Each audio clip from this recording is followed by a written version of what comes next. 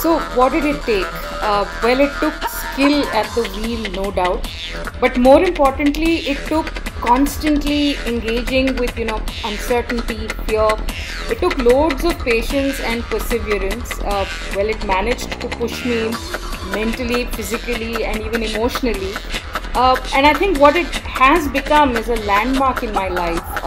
I will always look back at the Siberian journey whenever I'm in doubt about my capability, capacity, or potential. And like they say on such expeditions, when the going gets tough, the tough ought to get going.